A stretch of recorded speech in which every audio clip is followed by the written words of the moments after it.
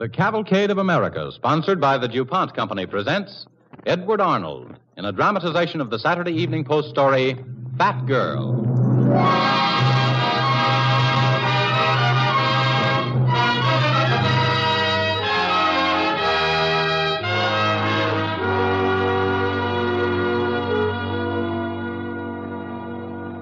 Hey, you on the top.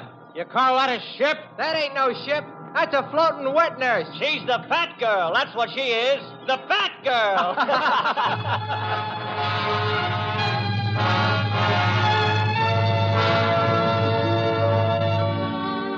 Good evening, ladies and gentlemen. This is the Cavalcade of America, sponsored by DuPont, maker of better things for better living through chemistry.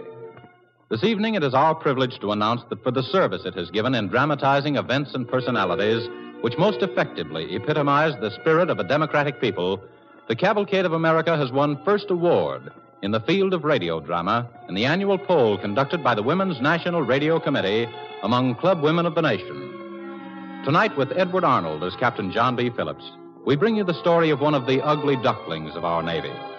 Mr. Arnold appears through the courtesy of MGM, in whose production, The Youngest Profession, he is now starring. Our radio play, adapted from a Saturday Evening Post article by Charles Rawlings and Isabel Layton, was written by Paul Peters. Later on the program, you will hear from Miss Layton and from Captain Phillips of the USS Neosho, whose historic escape inspired our program tonight. The Cavalcade of America presents Fat Girl, with Edward Arnold as Captain John B. Phillips of the USS Neosho and the narrator of our program.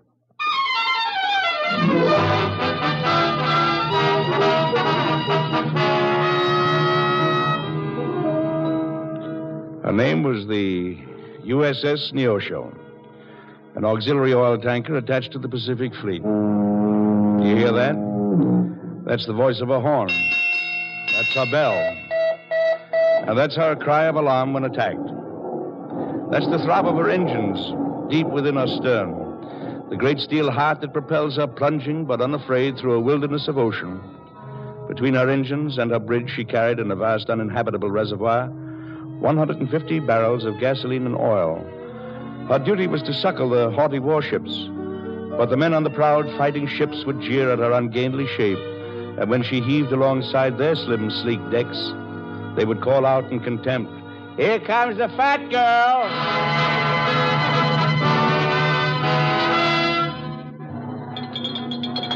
December the 6th, daybreak. The fat girl slid into dock at Hickam Field, Pearl Harbor. She pumped 500,000 gallons of octane gas into Hickham's tanks. Late evening, she shifted across the bay to Ford Island. All night, her pumps pounded, sluicing another 500,000 gallons into the Navy's shore tanks. December the 7th, 7:55 a.m., Captain John S. Phillips and his executive officer, Lieutenant Commander Francis J. Firth, strolled on deck. Yeah, it's good out here, Captain. Cool, but the sun's nice. Yeah. Huh. One of those Navy flyers must have gotten up early today. Yeah. Say, is he gone crazy, dive bombing over a live target before 8 o'clock on Sunday morning? They dropping something? What's those markings on his wings? Say, that isn't one of our planes. That's a sun. Red sun. Japs, they're bombing our battleships. Quick, Frankie, on the bridge. Sound general quarters. General quarters, battle stations. Tell the gunnery officer to man all anti-aircraft batteries. Mr. Brown. Miss Brown. Mrs. Brown. Japanese planes bombing our ships. Man all anti-aircraft batteries. Japanese. Get the engine room. Tell Lieutenant Verbrugge to stand by to answer bells. We've got to get out of here fast. Cut the mooring lines to the rail with axes. Mr. Verbrugge. Miss Verbrugge. Mrs. Verbrugge. Stand by to answer bells. We're backing out of here. They're taking access to mooring lines. Very well, sir. What was that? The Arizona, at the end of the jetty. Blown up and burst into flames. Tell Verbrugge to get those engines going.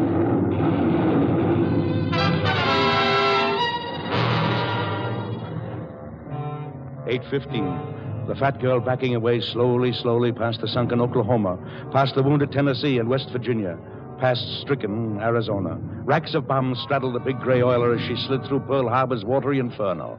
But her skipper brought her safely to Mary Point without losing a man or a chip of paint. He wears a Navy Cross today to help him remember it. Next night, he was walking on deck, and he was talking to his officers.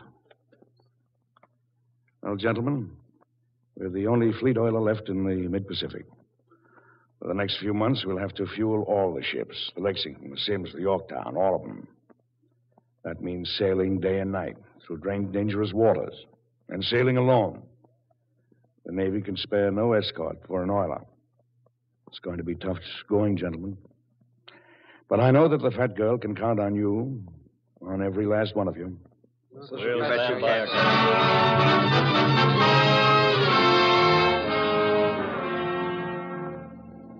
A few months passed. It is May the 7th. The fat girl has had a rendezvous with a big task force 450 miles off the coast of Australia. At daybreak, when she reached the appointed spot, the skipper and his executive officer were scanning the horizon.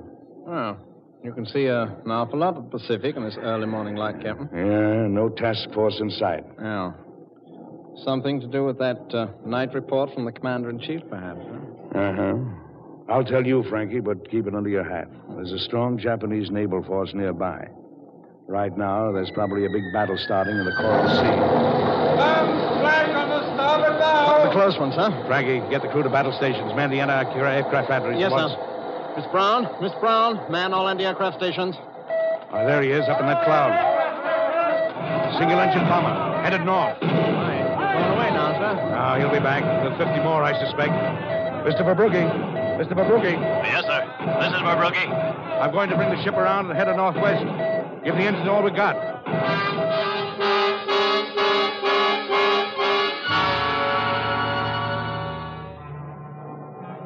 10 a.m. The first of the Japanese bombers went over, flying high in formation.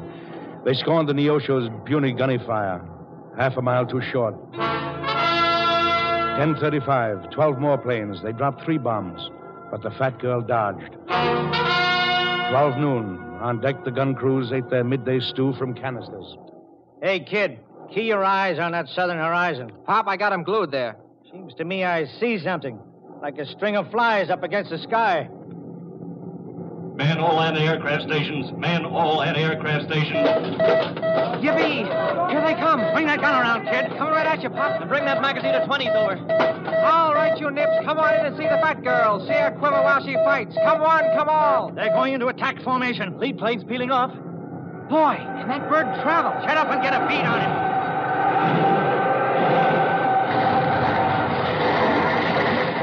Hey, kid, are you hurt? Oh, look at him. Look at him. Don't look. He was joking only a minute ago. Get back to your gun. There's another one coming in. Go on now, get back. He's burning. He's on fire. Look, kid, I got him for you. He's burning, kid. Burning like a torch. Look out, he's still coming. We've got him back on deck. Now you move, drop down.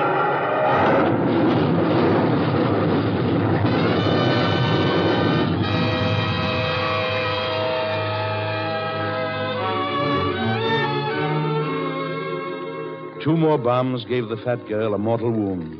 One whistled through the fire room hatch, exploding among the boilers and the steam lines. A second mangled the fat girl amidship. Her power gone, she stopped in a cloud of steam and lurched to the starboard with a 30-degree list. 12:18. Seeing a shattered burning hulk below, the Japs flew off. A sailor, plunging through smoke and flames, stumbled over a body. Commander Firth. Commander Firth, is that you? Are you hurt, sir? No. I guess I just knocked out by the concussion. Yeah, let me help you up, sir. Better now? Yeah, better now. Now, you go to the captain. You tell him we're sinking. Ask him what he intends to do about abandoning ship. Oh, he's already answered that, sir. The captain sent me to tell you. Hang on a while.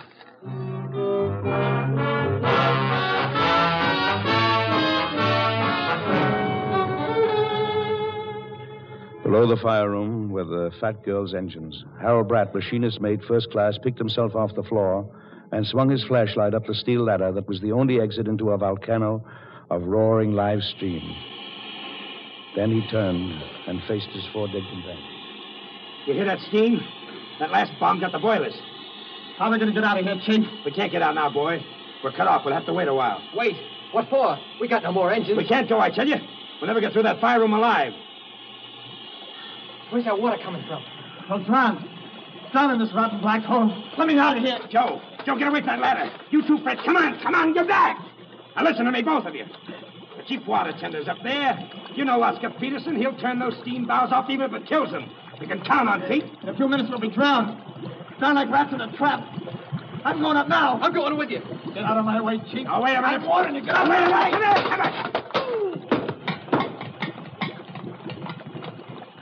Come here. Chief. Chief, you hurt? Chief, where are you? Oh, I'm all right.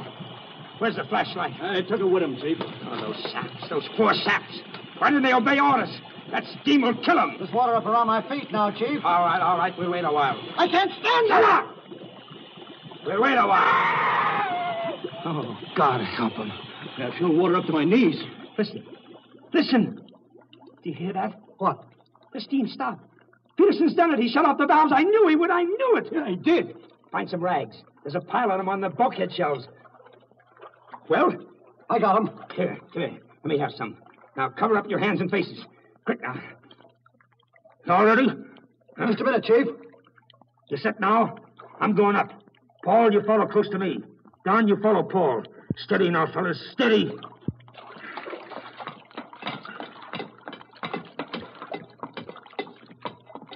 Here's the escape hatch. Careful now. Air's sure thick up here. Chief, what is it? I just stepped out. See if you can find my flashlight. Yeah. Wait a minute. Here it is. I got the flashlight, Chief. Oh, poor Joe. There's Fred in the corner. All right. Get him out of here. You two go on ahead. I'll light your way. Ain't you coming, Chief? Don't worry about me. I'm going back to look for Peterson.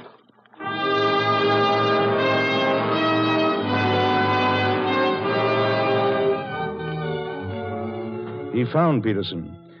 And when he brought him into the blessed open air, he knew the water tender had sacrificed his life that others might live. 2 days later, Peterson died. Mercifully, the ship's supply of morphine lasted just 2 days. 6 p.m. On the bridge, Captain Phillips scanned the fat girl with bitterness in his heart. Her deck smoldered like a volcanic reef. A starboard rail rolled underwater. Her foredeck was awash. The gunnery officer, Tom Brown, joined him.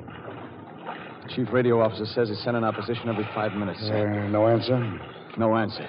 Well, tell him to stop a while. What should we do with the wounded, sir? How many are there? 26. And lifeboats?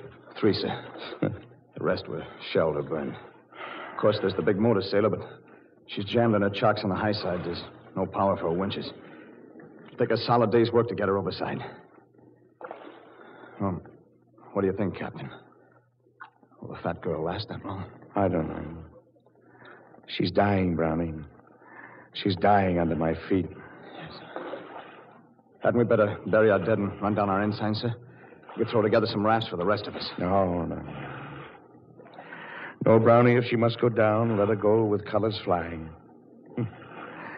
She'll make a good coffin, Brownie. Yes, sir. Get those lifeboats alongside and load the wounded in them. Put on a skeleton crew for the watch and a good hand for the tillers and a man or two for bailing. Have them lay off about 100 yards. Keep us in sight all night. No flashlights, no signals. And the rest of us, sir? The rest of us will stand by. Anything I can do, Cap? Frankie, is that you? Sorry, Captain. I was burned a little. Burned a little? Well, can you see out of those eyes? Enough to get around, sir. Oh, come on, Brownie. Get him off his feet. Put him in one of those lifeboats. Oh, but, Captain, you All can't. right, Frankie. You can take charge of a batch of wounded. Will that make you feel better? Very well, thank you. Never mind saluting. Better get that arm bandaged. Thank you, sir. The quartermaster says the list has improved, sir. She's moved up to 25 degrees, from 27 to 25, sir. She's moved? Up to 25 degrees, you say? She's trying to help herself, sir. Oh, good old fat girl. Good old fat girl. Still fighting for us, aren't you? Still want to carry on for us, don't you? Well, by all that's holy, we'll fight for you.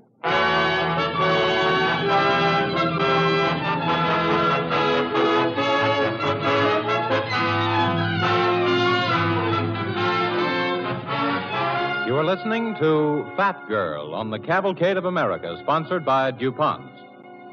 Our play tonight stars Edward Arnold as Captain John S. Phillips of the USS Neosho, an auxiliary oil tanker that miraculously escaped Pearl Harbor and for weeks and months gallantly carried on with her duties. Then one day, Jap bombers spotted her. As our play continues, they have left, and the fat girl is mortally wounded.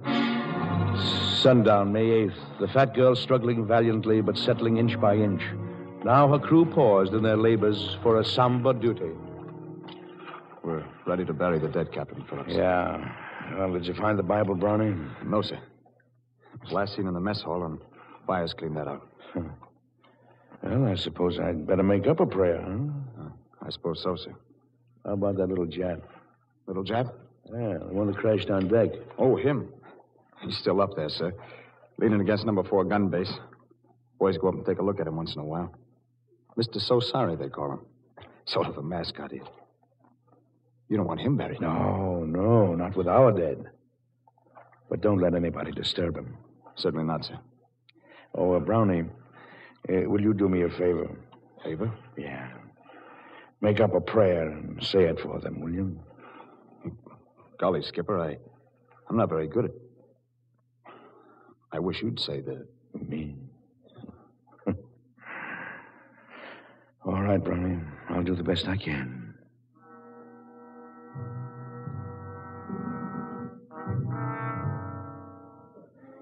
Dear God, these men were our friends and comrades. They were good men, God. They served their country faithfully.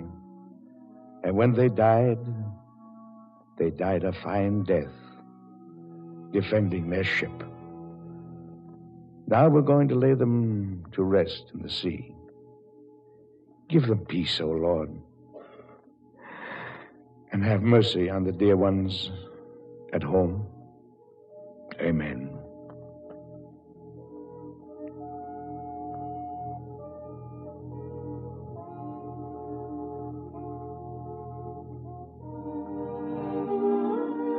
May the 9th, ship drifting helpless in a heavy swell. List 24 degrees. Upper deck and starboard side awash. The fat girl was sinking. Her hours were numbered. Well, Brownie, Commander. The motor sailor, she launched yet? Any minute now, sir. Well, tell him to hurry. Very well, sir. No, wait a minute. You don't have to tell him that. I don't think so. As soon as she's in the water, load her with stores. You and I will board her with the wounded. The others will man the lifeboats with square sails. We'll be the only boat with power. We'll use the motor to round them up every morning and keep the boats together. There's to be no separating. I understand, sir. We'll run with the wind for Willer's Islets, and then on to Trinity Opening in the Great Barrier Reef. Yes. How about guns, sir? Sidearms on officers. Stack or two of rifles in the big boat. No guns in the little ones. It's going to be a long, hard run, Brownie. We want no crazy men with guns. Right you are, sir. Yes, and our big trouble will be the sun. From zenith on, we'll be looking straight into it. It's going to be hell. A trip through purgatory for our burned men, Brownie. Funny we don't hear anything on the air. Oh, forget that. I saw gun flashes last night toward the Coral Sea. We're on the fringes of a big battle, Brownie. Maybe nobody can spare time for us. Well, maybe they have nothing to send. Say, they're cheering. You know what that means? Thank God. They've launched the motor sailor. And thank the fat girl, too.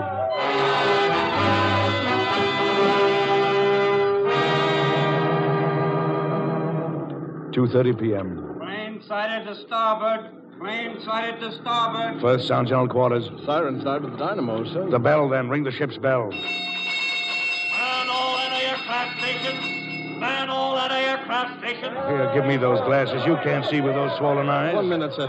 Red on the underside of the wing, sir. Red. A red what? But that's no nip, sir. That's us. Light bomber, Royal Australian Air Force. He's circling, sir. Circling overhead. Oh, there goes his searchlight signal. A-R-E. Signalman.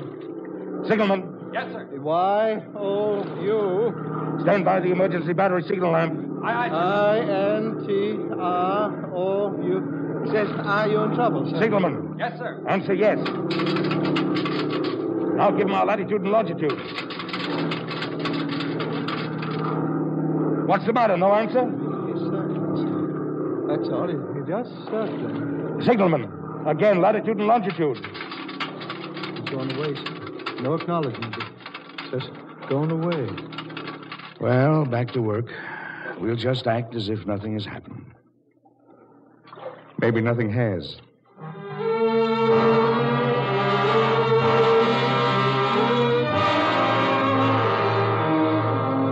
May the 10th, food ration. Officers and men assigned to stations in the 4 lifeboats. After end of the fat girl dangerously low in the water. Final preparations to abandon ship. 1 p.m. Ship sighted to southward. It's a destroyer, sir. What do you make of her? What do you make her out to be, Brownie? She might be either, sir. Oh, no, wait a minute. Yes, that's our ensign. That's one of our 400, Skipper. Signalman. Yes, Captain. Believe Neosho in immediate danger. Capsizing. What instructions?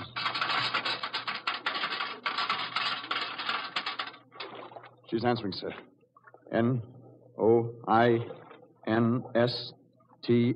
No instructions. Signalman. Yes, sir. Tell them lay off 100 yards. We'll come to you. Brownie, every man has 5 minutes to get his belongings. Wounded first in the motor sailor. Tow one of the whalers. Now, hurry. We can't hold that destroyer in infested waters.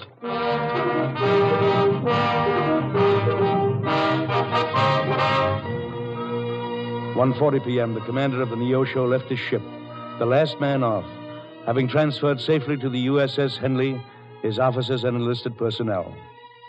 At 2:22 p.m., he stood on the bridge of the destroyer, watching a gun crew pump shells into the death-racked fat girl. Oh, hit her astern, I tell you. Hit her astern. We're trying, Captain. Don't torture her like that. Get her down. Yes, Captain. We'll get her down. Just get her under. Get her under for me.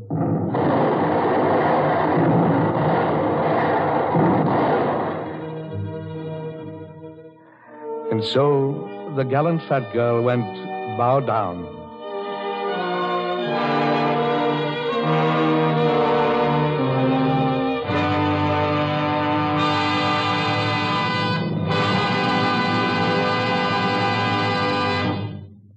Thank you, Edward Arnold.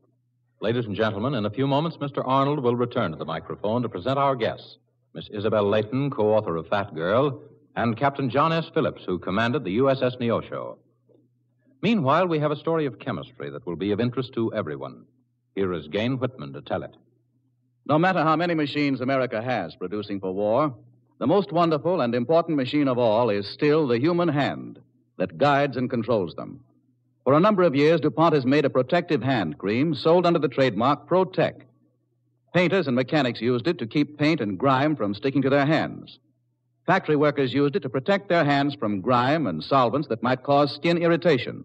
When the war started, DuPont began to get a flood of new orders for Protec from many industrial centers. Behind those orders lies an interesting story. Skin ailments in industry, even in peacetime, cost the nation something like $7 million a year in lost man-hours. In wartime, there is vastly more production. There are many more workers, and many of those workers are women or men recruited from white-collar jobs. These men and women taking factory jobs for the first time often have soft hands, hands sensitive to cutting oils, solvents, and other irritating compounds used in many industrial operations. In some plants, workers can't wear gloves because gloves are liable to get caught in the machines or interfere with delicate operations. So more and more war workers are now using Protec as an invisible work glove to protect the hands and arms against grime and other skin irritants. Protec is a soft, greaseless cream that looks and smells like vanishing cream. But unlike a vanishing cream, it forms a dry, transparent film, which is not dissolved by oil paints, grime, or straight cutting oils, but will dissolve in water. If a worker applies Protec to his hands and arms before starting work, it helps to protect his skin against irritants. All he has to do after work is wash his hands in running water, and oil, grease, grime, and paint rinse off. In one plant, girls who were lacquering gun stocks used to clean their hands with lacquer solvent. The solvent took the oil out of their skins and caused a severe skin irritation. On the advice of their plant safety director, the girls now use Protec. Skin ailments are one of the most important occupational diseases because skin infection can slow up production just as easily as a lost time accident. If you have this problem and want to help men and women workers avoid skin irritation, write to DuPont Radio Section, Wilmington, Delaware, for additional information. Protec will not solve every such problem, and it should not be used if you're dealing with a chemical which can be absorbed through the skin. But it may help, because it is one of DuPont's better things for better living through chemistry. And now, the star of tonight's cavalcade, Edward Arnold. Thank you, ladies and gentlemen. Tonight, other players on Cavalcade and I have attempted to reenact for you a true and great story in the finest tradition of our Navy. The man who inspired others to fulfill that tradition is Captain John S. Phillips of the U.S. Navy. Miss Isabel Layton, co-author of Fat Girl, will now present him to you from New York City. When Charles Rawlings and I were assigned to the story of the USS Neosho, we felt it was privilege enough just to be allowed to write it. In the writing, we grew to know Captain Phillips and felt additionally rewarded. But to be able to introduce him to you tonight, on behalf of Chuck Rawlings, who's in the South Pacific, and myself, is a happier experience than any writer can hope for. I wish you could know Captain Phillips as we do, though a lifetime of knowing him wouldn't induce him to talk about how he came to win his Navy Cross. If I know him at all, of one thing I'm sure. He's here tonight only for love of his men and his desire to acknowledge his debt to them. Captain John S. Phillips. Tonight, I have again relived the death struggle of the USS Neosho in the Coral Sea. May I take this opportunity to pay tribute to my heroic men who so gallantly defended their ship in the battle for her life. To those of them at sea or on land who may be listening in tonight, I send my warmest greetings. To the families of those who are no longer here, who paid with everything they had so the Neosho might live, I want to say their sacrifice was not made in vain, and they are tonight remembered and sorely missed. This courageous group of patriots, who went forth to do their part in restoring to the world at large those inalienable rights of freedom for which this country stands. From these men, from all men who are out there facing death that we might live, there is a threefold message to you. First, work as you have never worked before to make our country strong in unity, that unity which alone can bring us speedy victory and preclude the unnecessary loss of life. Second, have faith in all of those men, faith in your associates, faith in your government, and faith in your God. And third, see to it that when victory has been won, we use it to build a world in which the future generations will not again be called upon to pay in blood for the freedoms that are ours and which we enjoy. Thank you, Captain Phillips. Ladies and gentlemen, you have just heard Captain John S. Phillips of the USS Neosho, who spoke to you from New York. They dreamed of a day when they could again enjoy the little everyday things of life. Fresh, clean clothes, lipstick, ice cream sodas, bobby pins.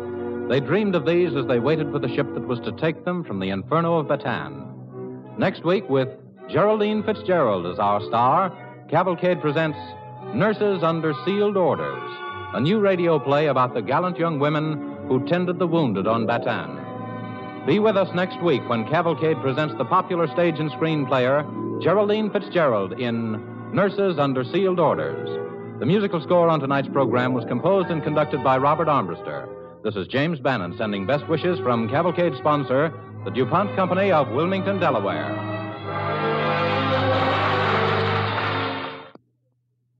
Dick comes home on furlough tonight. His room looks a sight. Well, it's too late now to have it repapered. Mother, my boyfriend says DuPont has a wonderful new paint called Speed Easy that covers old wallpaper in one coat. It dries in an hour. Yeah, Speed Easy. Yes, I remember. That's the paint you thin with water. Well, our sailor will have a fresh, clean room to sleep in tonight. This program came to you from New York and Hollywood. This is the National Broadcasting Company.